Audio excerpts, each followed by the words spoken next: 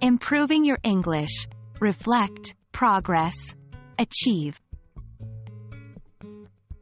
Hello, language learners. Today, we're diving into a vital part of your English language learning journey, a process called reflection on improvements. It's the perfect way to assess your progress and fine-tune your learning strategies.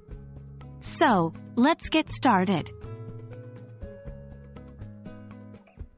Reflection isn't just for mirrors. In learning English, or any language for that matter, self-reflection plays an important role. It helps us understand where we stand, how far we've come, and what we need to do next. But how does it work, you ask? Let's dig deeper. Reflecting on your progress involves evaluating your learning. Begin by writing down your goals when you started learning English. They might be simple goals like being able to introduce yourself or complex ones like understanding an English movie without subtitles. Then, try to assess if you've achieved these goals. Have you improved in these areas? Be honest and objective in your assessment. Finally, think about your learning process. What techniques helped you progress? Did watching English movies aid your comprehension skills?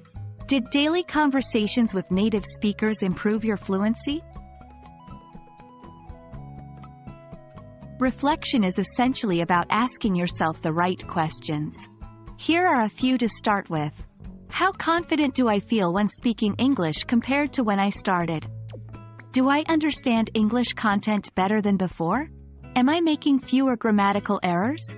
Am I able to think in English, or do I still translate in my head? Your answers will help you understand the areas where you've improved and where you still need to work.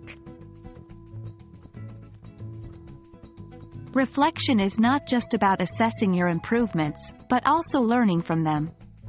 Use your reflections to identify your strengths. These are areas where you've made good progress. Keep up your efforts here. Recognize areas for improvement. These might be understanding native speakers or vocabulary building. Adjust your learning strategy. If a certain learning method is working well, stick with it. If not, try a different approach. Reflecting on your progress isn't a one-time activity. It's a continuous process that should accompany your learning journey.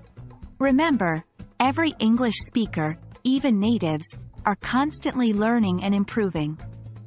So, keep reflecting, keep progressing, and keep achieving. Hope this video has been insightful. Keep practicing, and see you in our next session.